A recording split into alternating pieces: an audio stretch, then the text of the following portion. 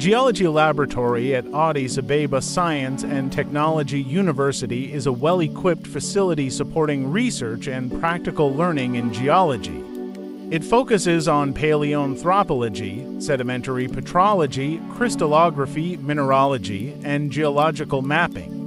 The lab provides advanced tools for rock and mineral analysis, fossil studies, and geological surveys, benefiting students, researchers, and industry professionals in natural resource exploration and environmental studies. My name is Dr. Solomon. I'm a two practical courses lecturer for paleontology and sedimentary petrology. For paleontology practical class, we teach our students macro and micro fossils. We have standard samples to teach our students macro fossils, and for micro fossils we use petrographic microscopes that you can see here. And this course is for undergraduate second year students, and we teach, it's not only for us students but also for other students who come from the different university in Ethiopia. For, as I said earlier, for macro fossils, we have a lot of standard samples that we use, and also we have local collections from Ethiopia, and as well collections from the rest part of the world. As you can see them here, these are the different samples we collected from Ethiopia, from sedimentary basins of Ethiopia, and also from different countries outside Ethiopia. For micro paleontology, we have these microscopes. We have microscopes, and we have prepared thin sections from sedimentary rocks in Ethiopia. So our students will have a knowledge both in macro and micro paleontology, or in other words, they will learn about macro and micro fossils practically that they have learned in the theory part. That's all. Thank you. I'm Badr Hussein from Department of Geology. My subject matter is mainly teaching structural geology, geological mapping and report writing, and also metamorphic petrology. And here in the petrology lab, we have a collection of rock samples that are originated mostly from the country. Here, this collection of sedimentary rocks, starting from sedimentary rocks. Here we have the collection of variety of rocks, sandstone, limestone, gypsum, and also some coal, mainly from the Abai Basin. The coal deposits are located within volcanic rock sequences of different parts of the country. And here we have a collection of Cenozoic volcanic rocks that are from the plateau areas in the highlands of Ethiopia, from different sectors in the region. Yeah. And here we have another collection of metamorphic rocks. They are oldest rocks in the country. They are occurring in the north, southern, western, and eastern part of the country. And this collection comes from some from northern Ethiopia, Ukro area, and some came from southeastern Ethiopia and southern Ethiopia in the Moyale area. And also we have different collections of standards for this to teach students. These are collection of standard samples for igneous, sedimentary, and metamorphic rocks. Welcome to Department of Geology Laboratory. My name is Balacho Moges. I'm a lecturer and researcher at Addis Ababa Science and Technology University within Department of Geology. So today I will try to express the laboratory. Specifically, this laboratory is for practical crystallography and mineral optics. So within practical crystallography, we are providing course for undergraduate students and also for master's programs. So the basics, the principle before the beginning of all the other geology courses is crystallography. So this crystallography, each and every student is able to know how the crystal matters are formed, how the different crystals are bonded together to form such well-expressed shapes or having definite crystal components. Yes, we have more than 4,000 minerals in the earth. All those 4,000 minerals are grouped, categorized under this 6 crystal system. Now look out here, the students are produced those crystal models by themselves from the hard papers. They just cut and produce these 3-dimensional crystal systems. So those are the basic crystal systems. How those crystals are just formed, or how the internal arrangements of the atoms are built up, because the internal arrangement of the atom will just directly the indication of the external features.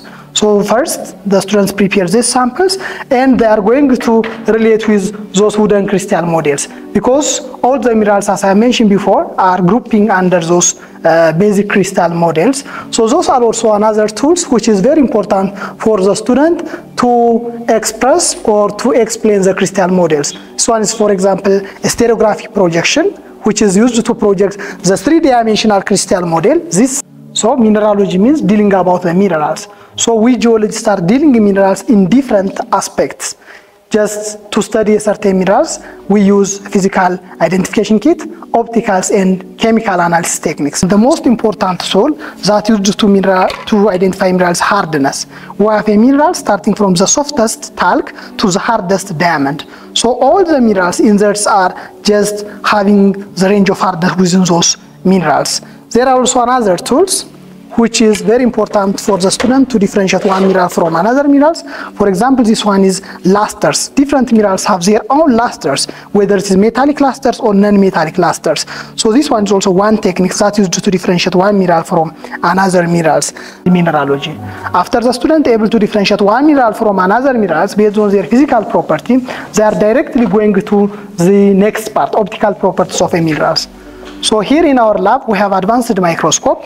We have 2 different types of microscope. This one is transmitted light microscope.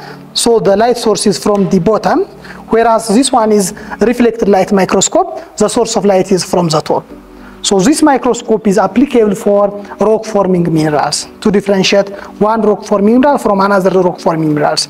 If the student is able to differentiate one mineral from another mineral in the physical property, that's good. If there is a certain confusion or to confirm the property of the minerals, we are going to use this microscope. So this one is used for rock forming minerals.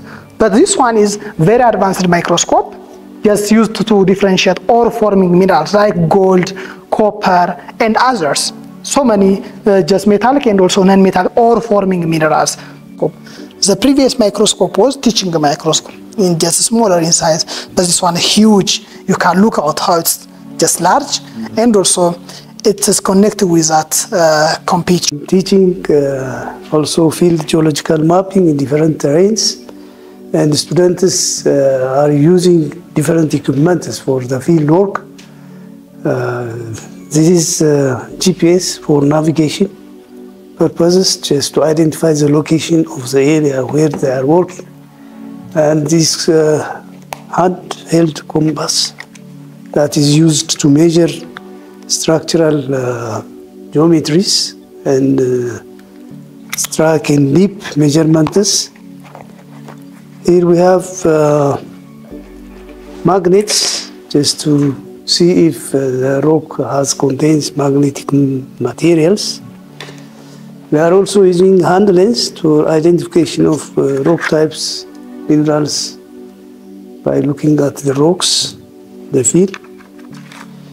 Another thing is this is altimeter we use also to identify the height above sea level of the area they are working.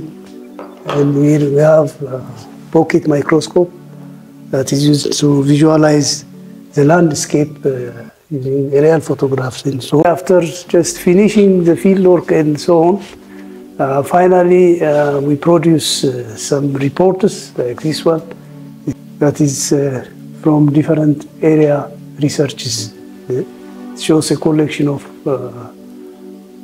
presentations done by students and teachers.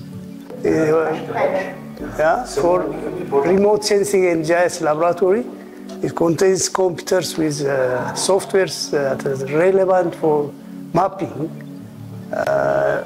Commonly, we use satellite images to produce geological maps, and students, before going to the field, they will acquire digital data about the land surface elevation, that is called DEN, and also satellite image, that is the imagery of the land surface that constitutes the spectral variation of a certain area.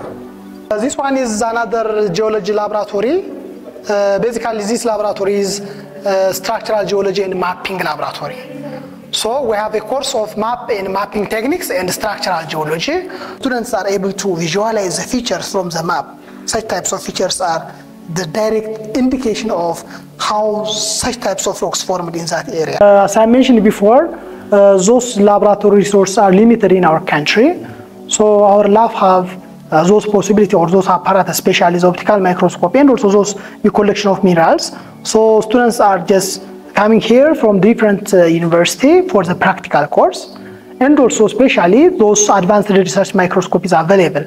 So those research microscope are also open for researchers from the different university and also from the different institution. We are also working in collaboration with other university staffs and also industry partners by utilizing those research microscopes.